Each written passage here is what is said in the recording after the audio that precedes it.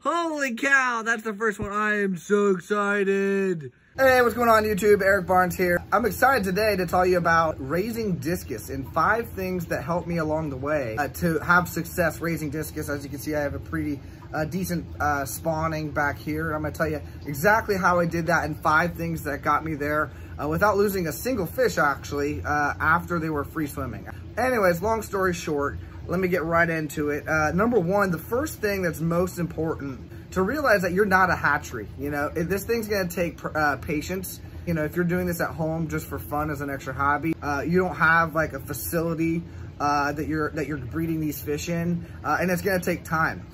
So patience is gonna be extremely important. I know my pair, it must have been at least 20 attempts just to wigglers. You can't have the birds and the bees talk with your fish.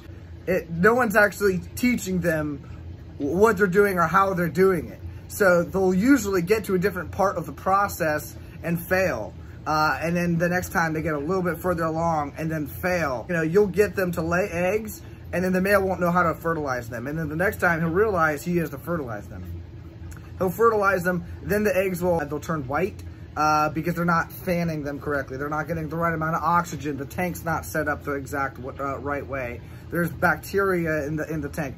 One way or another, some of them will turn white and usually spread to the other eggs. Eventually, they will figure out that if they eat the white ones or pick the white ones out, the more of the batch will make it. They'll get to free swimmers and or wigglers, and they're gonna say, "What the heck is going on?" They don't know what's happening to their eggs. They're wiggling, and then they're like, "Oh, okay, those are the babies, right?"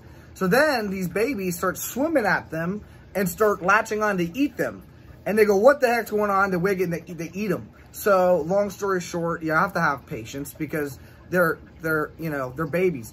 A lot of discus can actually get to 10 years old, which means that they age pretty similar to dogs. So the average year, like 7 dog years in a discus year, you don't have a 7-year-old dog that's sexually mature to pair off. This is going to be the same way. They're going to need to take some time to mature, need to take some time to learn how to spawn. So by far, number one because it's the most important. You got to have patience and you got to actually give them a chance. So I use reverse osmosis. I had to do that because the eggs were fungusing every single time. Two things that helped with that were water changes. And number 3 is methylene blue. So I don't think you have to do don't have to do reverse osmosis water. Everyone's water is different. But if you have the methylene blue, you probably are going to be okay, or at least would help with the fungusing of the eggs. Hard water also, more likely that the eggs will fungus.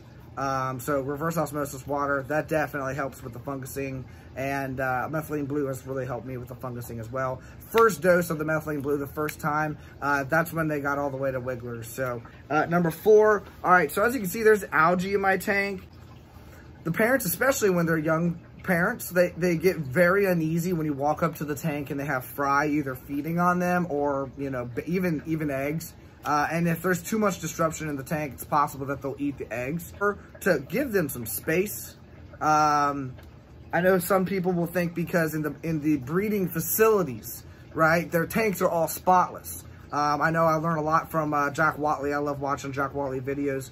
The fact of the matter is we don't have a facility in our basements, you know, or in our living rooms or whatever it is, you know, so we have to bring it down to a level to where the average hobbyist can do it. So a lot of times the extra medications that, you know, the different powders and things, I haven't felt to be necessary. You know, a little bit of methylene blue, everything was good. I'm sure someone in the comments going to be like, "Oh, methylene blue is terrible for this reason or that reason."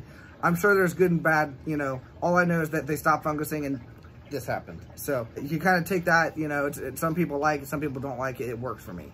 And last thing, so multiple different types of food. I do feed brine shrimp. I'll crush up some pellets.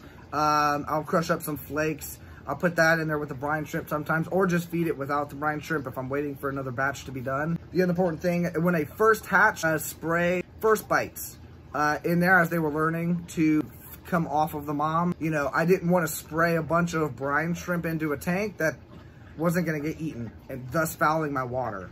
So the first couple times when I wasn't really sure if they were gonna actually come off of the mom or dad and latch on and start eating off of the food that I was giving them, I kept my water from fouling a lot faster by doing that. And then when I saw them eating, I began putting in brine shrimp as well. As far as breeding behaviors go, man, there was a lot of interesting behavior going on. You might even see them behind me right now. They are, oh man, they've been pretty aggressive with each other. So long story short, they were in here and they were just happy as can be a while, months.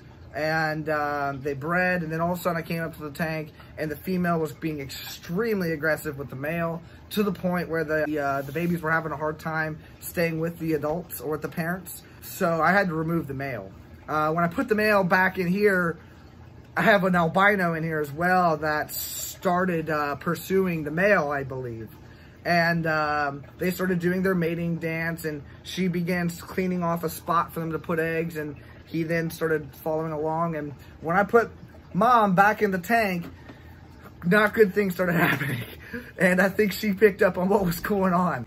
You can see them over here still going at it. They're trying to figure out, you know, how to readjust or whatever. The female's always attacking the albino, trying to keep her away from the male. And so I thought that was hilarious. You also see the female here always on this side of the tank because she wants to be as close to the babies as she possibly can. I had to lower the water level so they could find the parents, but they found them, and then they started eating. This is about 2 or 3 days old at this point. About 3 weeks old now, and this is where I got tired of doing water changes, and I transferred them over to my aquaponic system where I could up their feedings from about 4 times a day to 8 times a day without having to worry about water changes. More on that coming soon, but once I did that, the size really exploded at that point. This is the most up-to-date video that I have. About a month and a half to 2 months after free swimming.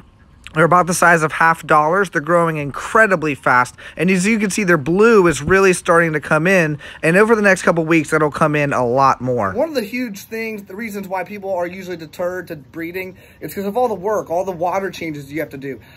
In the video soon, if it's not already out, I'm going to be explaining how I never, ever have to do water changes and feed these guys so much, like 6 times a day. It's crazy. And never have had to do water change on this system.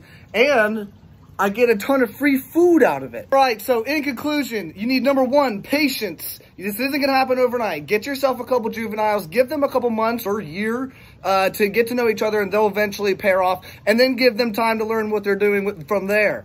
Number 2, RO water and water changes, which if you see here, I have an aquaponic system and I connected it to my grow out tanks to totally get out of water changes, man. That's the coolest thing. It's the worst part about the fish hobby, and I never have to do it on this system. Number 3, obviously methylene blue. Number 4, give them some space. They get all worked up if you get up on top of them. You definitely put them in the tank in a place that's not a highly trafficked part of the house. And then number 5, make sure you give them a diverse diet, guys. If you thought this was valuable, please like and subscribe down below. If you want to see how I've created a whole system that never needs water changes and gives me free food, go to my channel. And if it's not out yet, it will be out soon. So I'm excited to talk to people more about combining the 2 hobbies of aquaponics and fish keeping, and heck, maybe even breeding, because it's made the maintenance so much easier not having to do water changes on this system. Guys, thanks for watching DIY by Eric Barnes. You guys have a great day.